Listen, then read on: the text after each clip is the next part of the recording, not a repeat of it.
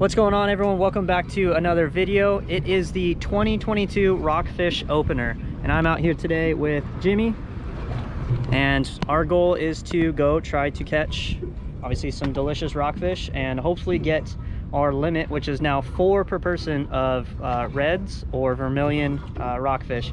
So we're trying to make some mackerel right now before we head up to our rockfish spot. So Jimmy's got the chum buddy in the water. And yeah, we got some chum going. We got the smelt already kind of gathering right here in the chum. So we're just gonna give it a few minutes before hopefully the mackerel show up pretty quick. We're gonna try to catch like 10 or 15 mackerel because there are ling cod on this spot, and there's also big sheephead. So we're gonna drop some live mackerel down. We got squid and shrimp. But yeah, we'll see how it goes. All right, so we got a few mackerel coming over. They're kind of big, so we might have to chunk them up and just use like the slab, but that's okay, because if you guys watched my ling cod video, we actually caught that ling cod on just a chunk of a dead smelt. We just kind of like slabbed it up and dropped that down there. So Jimmy's pulling these giant mackerel over right now.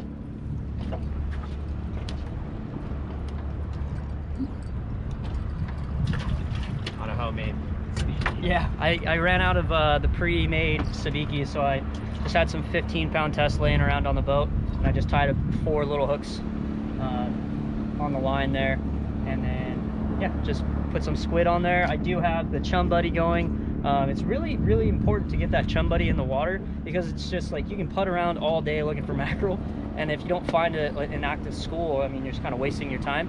But I freeze like any bait left over from the previous trip in like small Ziploc bags. Jeez, look at that thing. Oh my god. You're gonna have to just eat these for dinner. I know, right? We're gonna weigh more than a lot of the rockfish we're about to catch. But yeah, so I'll freeze like the sardines or mackerel or whatever bait I have left over from the previous trip into, you know, Ziploc bags. That's actually a lot. I like to use this, maybe smaller ones or just smaller portions, just enough to get, you know, a little bit of chum in the water for 20-30 minutes. Obviously those bigger bags, I'll just reseal them, double bag them, put them back in the freezer. But yeah, you just draw all that bait right to you real quick. The smelt usually shows up first, and then the mackerel will come right behind him. The dolphin are gonna come steal our mackerel. It's always cool when dolphin or whales, you know, swim by, swim through. Oh, they totally are, look. No, we've been chumming this up for 20 minutes. You're welcome, dolphin. I don't know if you guys can see that, but those dolphins just definitely took off on some of the mackerel.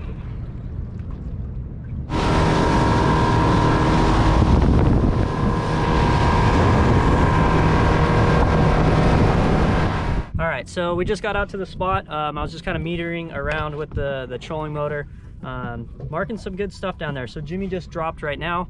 I'm gonna rig up. We're gonna just start with the squid and focus on trying to get some of those reds on the boat, and then we'll kind of play around with that mackerel and then also the shrimp, and you know, see what's biting right now. But yeah, so I got the trolling motor on spot lock, so we're sitting in one spot, we're not drifting, so we can kind of fan cast around and just try to find what spot or what part of this reef, you know, the fish are holding on or biting at.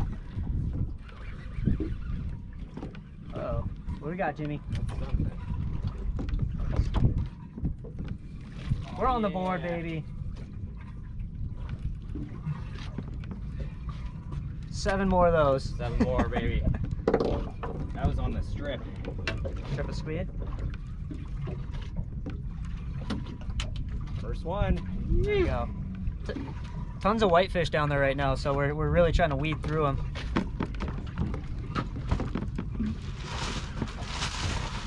We keep getting picked clean on the squid, so we're trying to like add more strips of squid to the hook or try something else to hopefully fend off the whitefish in time for a red or something else to find it. But that's a good sign. We just tried, that was the first drop on this new section of the reef. Oh yeah. Oh yeah. Oh, Jimmy just got bit again. Here we go. Sweet, we found the spot. Big old fat red. Dude, look at that red. Yeah, buddy. Nice one, Jimmy. Awesome. What's that like? That's like a 2-pounder. Probably. Lip that guy. See what I mean? Those hooks right there. You guys, if you guys are still fishing just regular small hooks for your rockfish, really try out this O'Shaughnessy style, like long shank hook. This one right here is the BKK, and I absolutely love them. Look at how, with that longer shank, you hook them further back on the head, not just right here on the lip. So it's really hard for that fish to, as you're reeling it up, to spin off. Like that thing wasn't going anywhere. You got them like right through the roof of the mouth. That's awesome. Hold on, hold them up. Let's try. All right, Jimmy, just clicker on, baby. That's what I'm talking about. Gotta add to the ambiance. All right, so Jimmy just set the hook on something good. It's actually fighting a little bit. Got some head shakes. Hopefully it's not just a big old white fish.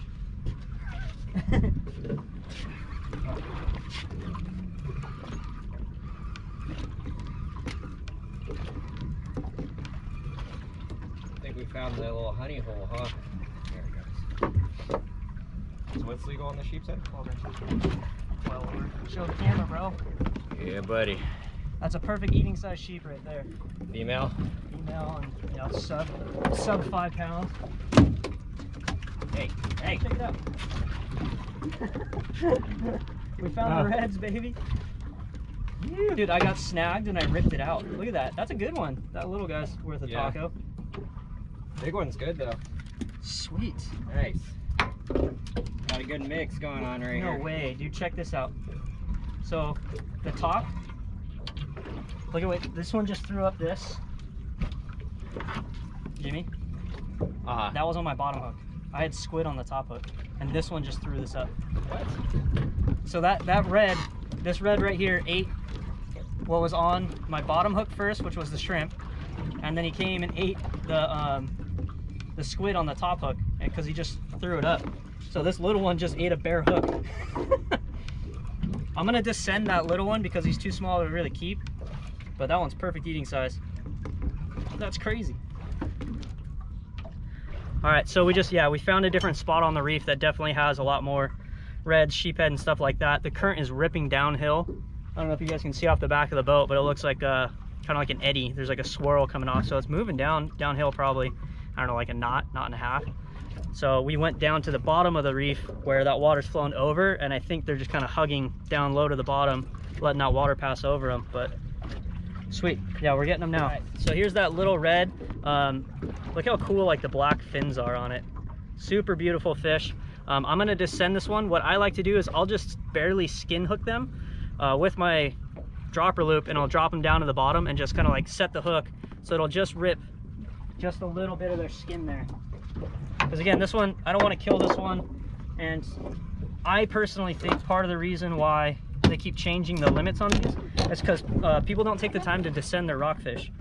So a lot of times you'll see people just tossing them back and they just float away and become like seagull food. So it really is important to descend, have a descending device, or at least know how to skin hook them right there, just barely on the lip, and descend them yourself. You couldn't stop it. It was really...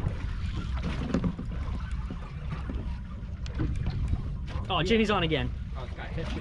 That one's fighting like a whitefish.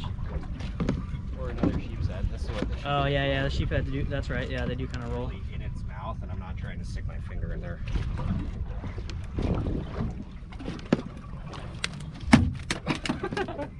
All right. Sorry, I wasn't recording for that one. Jimmy just caught a nice starry. That thing looks old, man. That is not nearly as big as the other one we got. That's a good start. That guy. That'll keep.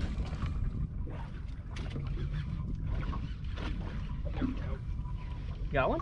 Yeah. There we go. Nice. Whew. There's number 7. One more. There we go, number 8. That's filletable size. We descended, what, 5 little ones? Yeah, caught 5 really small reds that were smaller than this one. This is on the small side, but he will keep for sure. That's number 8. Limit of reds. Awesome.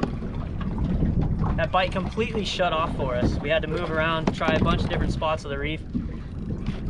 got kind of brutal. All we could catch were those whitefish and then just tiny little rockfish, but finally scored another eatable size one. Woo! I'll figure it out. All right, guys, so we ended up getting our limit of reds, 8 reds, and 1 starry and 2 sheephead for our efforts today. Definitely a lot slower than we thought it was gonna be, but I mean, we made a run up to one of my favorite spots to fish, and it was just a little off. Conditions were a little weird. Definitely not biting like it normally does, but that's okay. So yeah, Jimmy, anything to add? You happy it's rockfish are back or what? Rockfish are back, baby. Yeah.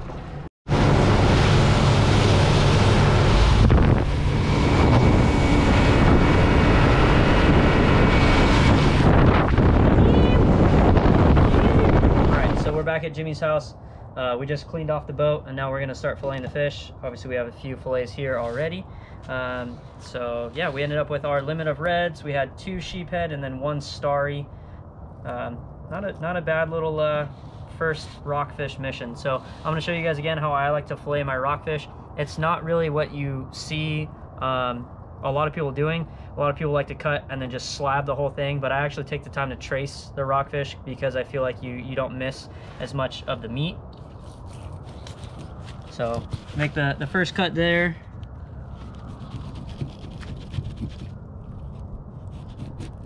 Just score the skin just a little bit there and then kind of follow the spine down.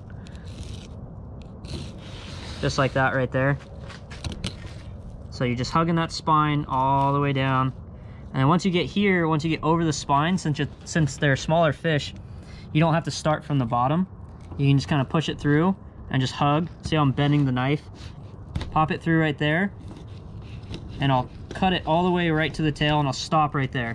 Because for me, I find it easier to trace one side, flip it over, trace the other. Because when that meat's still there, it keeps the fish flat. If I were to cut that fillet out, there'd be this weird little bend. And I've noticed it's still possible to do a good fillet, but it's really easy to miss this little middle chunk here. So I'll leave that side on and do the same exact thing. Just cut down right there. Just kind of score, trace that skin right there, and then you can, again, just kind of hug. You can kind of feel the spine there and just hug that.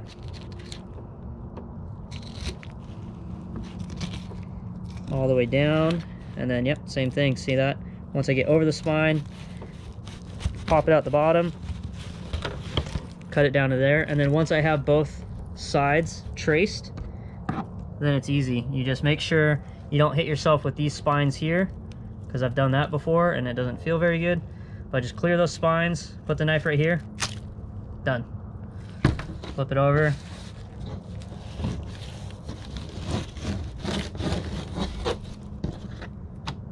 One perfect fillet.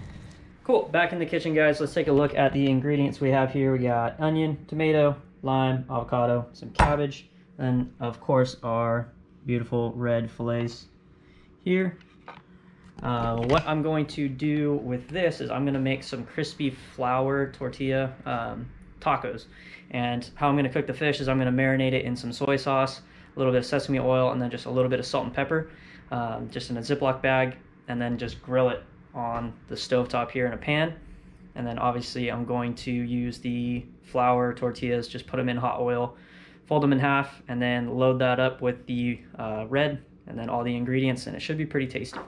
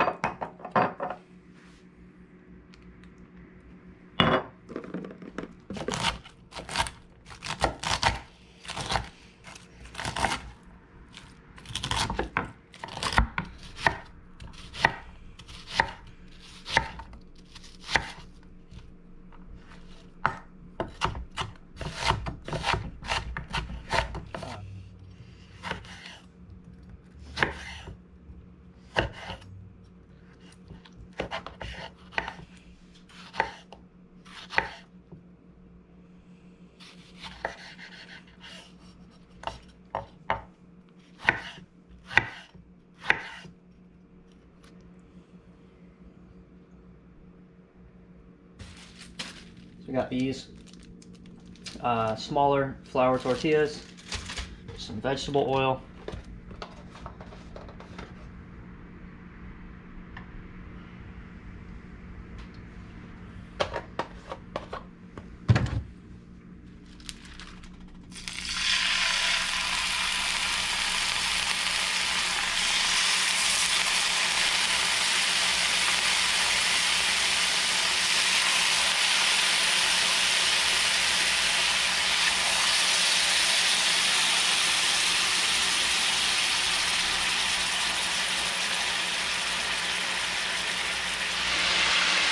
All right, so I just flipped it right there. It looks fantastic. Again, that's why I love using, like, look at the color of that. I love using soy sauce as a marinade.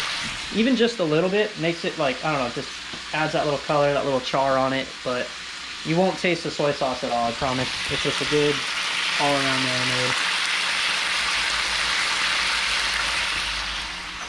We got Dylan over here checking out the new jigs I got. New toys for the season to come. We're almost there. Yeah, these are the... a lot of the kicker fishing stuff. I went to the kicker fishing warehouse sale. Picked up some new jigs. Yeah, some smaller ones for the bonita, barracuda. That one's gonna catch some calico. I can feel it. Yeah. Yeah, excited to give those a try. If you guys aren't familiar with kicker fishing, check them out. They make some of my favorite jigs, and also the pickle kick is one of my favorite swim baits to throw on the A-rig. Super durable. It's got a nice tight little kick to it. Love that bait. So we got the oil ready here. I'm gonna hold off on putting the tortillas in there until this is done, because I want those tortillas to be nice and like crispy and hot. If you cook the tortillas first and then pull them off, they get a little they can get a little soggy. So yeah, I'd rather have the fish cooked first, put that off to the side, then focus on the tortillas, because you gotta have the tortillas perfect. Right, Dylan? Right. Precisely. Yep. So give that a little bit of time, then we'll focus on those bad boys there.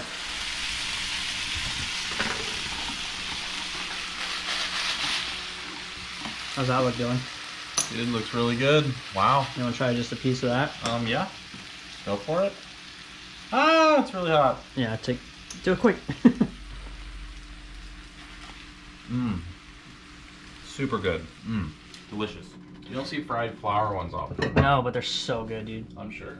All right, so here we go. That was an experiment one. I don't know if you guys can see it over there, just to see if the oil was the right temperature. So one thing I like to do is, you'll see it kind of puff up right here. I just like to give it a couple little pokes with a sharp knife. Kind of the downfall of using flour, but that's okay. Give them a little squeeze.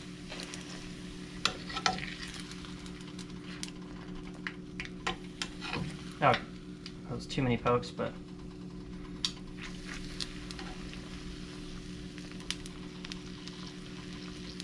so make sure that side's nice and cooked. You know, just flip it, check the other side.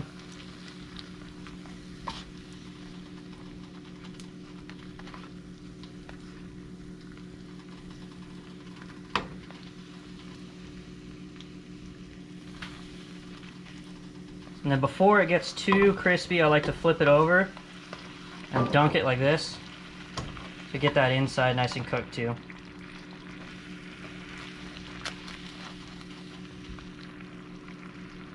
The flour ones are a little bit more work than the corn. I genuinely prefer the flour to corn tortillas. A little poke. There we go.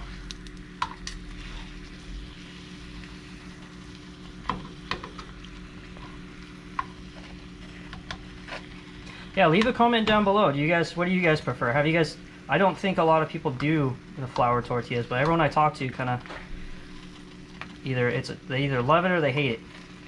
But yeah, let me know what you guys think. So that one looks pretty good right there.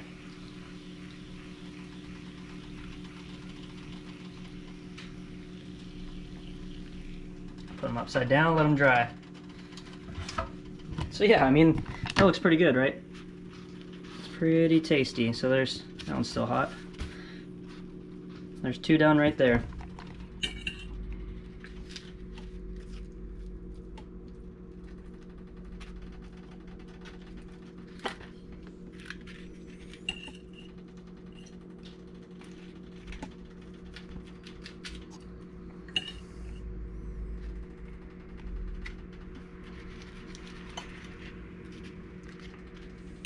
Reds are so good. Yeah, dude, it's so tasty. I feel like they really have a unique flaky texture to them that's They like do. really good. They absolutely do. Love sculpin, love calico bass, my firm fish, but reds, like, because of their soft texture, they're bomb. All right, this is the key ingredient here. You like tartar sauce, right, Dylan? Oh yeah. Tartar sauce on the tacos. If you guys haven't seen the other fish taco video I did, this is definitely a must-have. Not a ton, but just enough.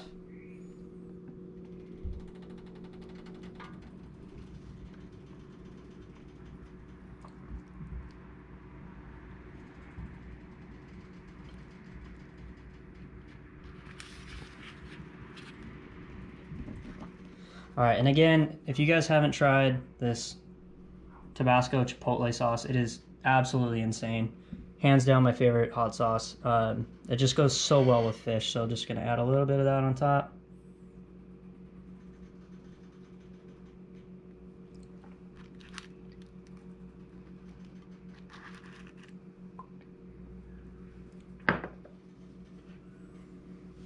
And there you have it. Beautiful. All right, you know we gotta awkwardly get the first bite because the first bite is the telling one. He's probably gonna hate it. That's the price to pay. Let's try it. Let's give it a shot. Mmm. I heard that crunch. That sounded good. Mm-hmm. There's lots going on there. Lots of different textures and flavors, like the crunch of the tortilla, and then the the flavor or the texture of the fish. The avocado is really good. So good job, man. It's delicious. I like it. Sweet. All right, I can't wait to try it. I'm gonna cook mine now. All right, Dylan's keep going. Yeah, I've had two of them, and they're really good. Like the more you have, it grows on you. These tortillas are delicious, and so is the rest. They're super addicting. All right, look who just showed up with the John Deere hat. Let me see that thing. $8 at a truck stop Bonanza. Oh yeah, respect. So he just showed up just in time. So I'm gonna make him one real quick, and he's probably gonna hate it too. All right, Shannon ordered it the chef special way. Let's see. All the stuff. Here we go.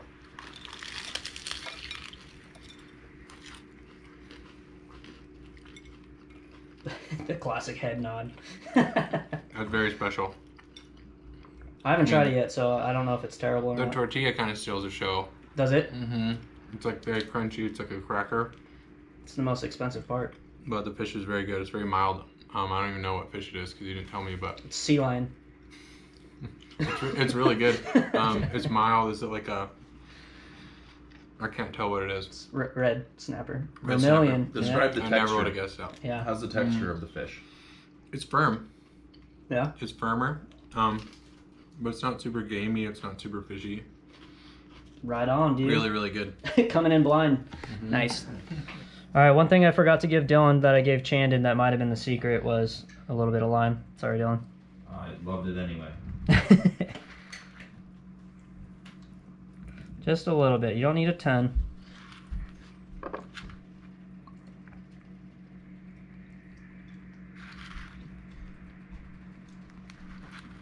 Darn missing taco holder. I know, right? Now I gotta hold them up. Look, I got hot sauce on my thumb because of it. Oh gosh. Nightmare. Complete nightmare. I'm leaving. I can't even talk. I haven't made them with the flour tortillas crispy like this in a very long, I'm up here, very long time. So I'm just gonna enjoy this, and then we'll get, I guess, their final opinions in a second. All right, I got a little bit of a mess to clean up, but that's fine. Honestly, that was fantastic. It's a recipe that it's kind of annoying to do the flour tortillas just because they like puff up and all that fun stuff, but I think it's worth it. It's really rich, but man, that was super tasty. The red snapper was fantastic in there. It was just a really fun, great weather for the first time in a long time. We had good weather on the Rockfish opener, so glad it worked out. Glad we got our limit of reds. Again, that limit now is 4 per person, so make sure you guys are up to speed on the new regs. Don't get caught with 5 like it was last year. Don't be that guy. But yeah, turned out fantastic. What do you guys think? It was delicious. Usually we do crispy fish, soft tortilla. This time we did soft fish, crispy tortilla, and it turned out very good. I enjoyed it. Thank you, Chef Adam. Yeah, you gotta change it up every now and then, right? Yeah, it was really good. Adam's a great cook. I would say that's like the cheeseburger of tacos. It's very rich. It's very heavy. It's a very heavy taco with a lot going on it, but it's really good. It's funny that I love bringing Shannon around because he has those fun, that little insight there. But I just posted the lobster one. Yeah. And I forget what you said. I hashtagged it in the video. It literally just went live right now, but you'll have to watch it. Yeah, he's got some great insight, this guy. Anyways, thank you guys so much for watching. If you haven't already, please click that subscribe button. If you guys like this type of content, I'm really looking forward to bringing more videos as the season starts to heat up. But yeah, I love this stuff. It's what I live for. Good friends, good food, good fishing, getting out on the water, spending some time outside. So yeah, leave a comment, like, subscribe if you guys enjoy this, and we'll see you on the next one. Later.